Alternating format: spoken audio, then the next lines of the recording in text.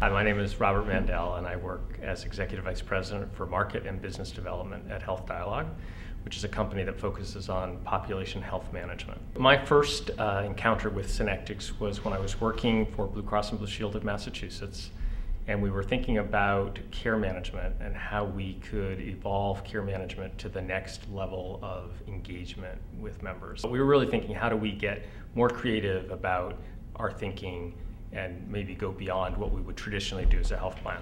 And so we interviewed a number of firms. Synectics came to the top in our evaluation. A really interesting process. And what I have to say is, it's not about Synectics innovating for you. It's about them helping you through a process that really brings out sort of the knowledge you have and helps you explore the knowledge that your customers and other experts have, and sort of then synthesizing that into a view of what might be possible. And so we went through that. We came up with 7, I thought, really interesting ideas about different approaches of engaging patients who have illnesses in a way to help them care for their illnesses better, or people who are at risk for illness, and helping them really understand the risk more impactfully so that they might be more likely to do something about that risk.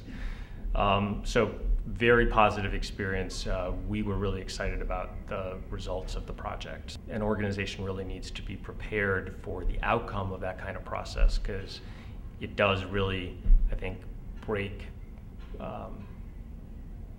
previous ways of thinking, previous views of what an organization can and can't do. And so the organization needs to be prepared to really move on to something different if they're going to go through the process. And I think Synectics really emphasized that all the way through for us, in terms of the end result of the process is to have something that's ready to present from a business proposal kind of perspective. So here's an idea we thought of, here's how we would implement it, here's what it would take, so that you're not just floating wild ideas out in space. You're really coming in with a sort of concrete proposal.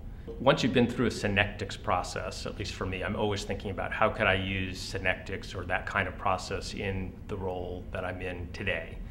There's a dearth of real creative, innovative thinking that is tied to what customers really want. So, there's a lot of innovative or creative thinking that goes on that is totally irrelevant to customers. So it's not very helpful if you're trying to run a business.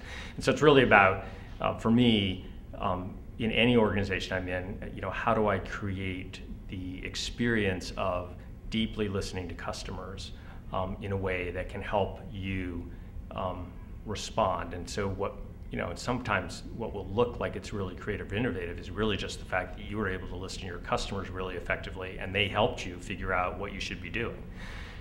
So I'm always thinking about, at least since my first experience, and I tried to do this at Blue Cross and Blue Shield of Tennessee, and I've been thinking about how to do it here at Health Dialog, how to bring Synectics in to create this kind of experience, because I think it's such a powerful thing for a company or part of a company to go through, because it changes, I think, the way you think about the world permanently. I think you learn something that helps you approach the world in a different way moving forward.